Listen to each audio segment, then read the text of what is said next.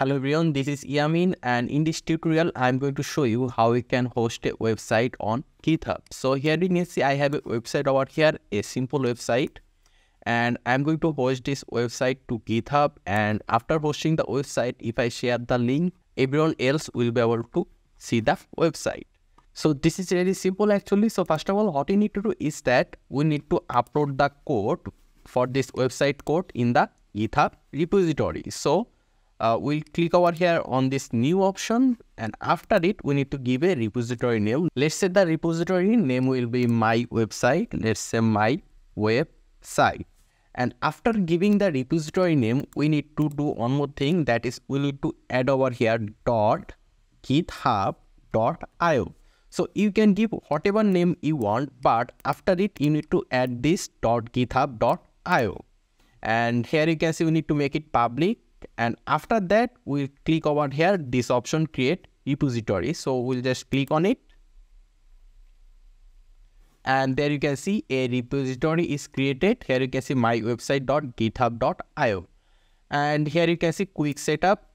You can just upload your project directly, manually from your desktop, or you can use some command in order to upload your project. So let me just show you my project. My project is this on portfolio. So right now we'll just upload it manually. So here you can see uploading an existing file. So I'll just click on this option, uploading an existing file. And here we are going to drag our project. So right now let me just go inside the project location, and I'm going to select all of those, and I'll just drag it like this. And then I'll just leave it over here like this. So there you can see everything is uploading. There is around 40 files, so it may take some time. So right now I'll just fast forward the video. So there you can see uploading is complete. So after that we'll come down, and here you can see commit changes. So I'll click on this button, commit changes. There you can see processing your file. So this may take a minute. So again I'll just fast forward the video, and there you can see it is done. So after it, what you need to do is that currently we are inside our project repository, and here you can see my website.github.io, and here what we do is that here you can see the setting option. So I click on this setting option, and after that what we need to do is that here on the left side, here you can see pages option.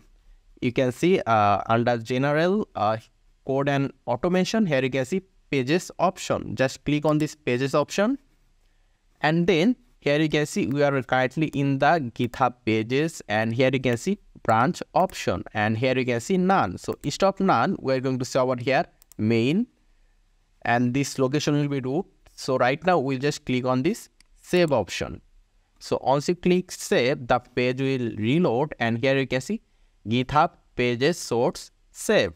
So we can just close this, and after that, once you just save this, it means your project is live right now, but you won't be able to see it for like 20 to 30 seconds. After just 30 seconds, you need to refresh your browser. So I'll just wait 30 seconds, and after that, I'll just refresh my browser. And around 30 seconds has passed. So right now, if I just refresh my pages again, there you can see it give us a link over here.